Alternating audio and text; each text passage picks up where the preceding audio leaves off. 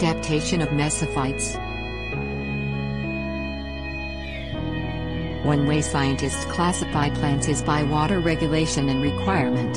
Some plants have evolved adaptations in terms of physical traits and strategies, allowing them to survive in extremely dry or wet conditions. Plants without adaptations for extreme conditions are classified as mesophytes. Mesophytic plants are common terrestrials. Mesophytes comprise the majority of terrestrial plants. Common terrestrial dryland plants are neither drought nor flood tolerant. They have developed no special adaptations to survive in either extremely moist or dry conditions. In fact, most mesophytes would not survive if placed in extreme conditions.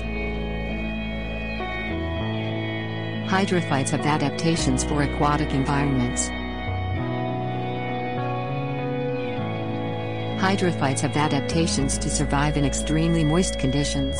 Some live at the water's edge, on the surface, or in the water itself. Water lilies have evolved large compartments called parenchyma, allowing them to retain more oxygen in their roots than mesophytes.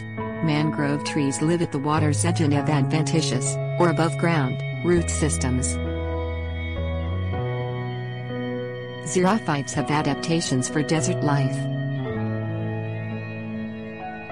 In desert communities, xerophytes have adaptations to hold water, which is in very short supply. For example, prickly pear cacti have developed a thick, waxy cuticle that seals water in and mucilage production to quickly repair injuries to the cuticle. One of the most interesting of all botanical adaptations is the aerial.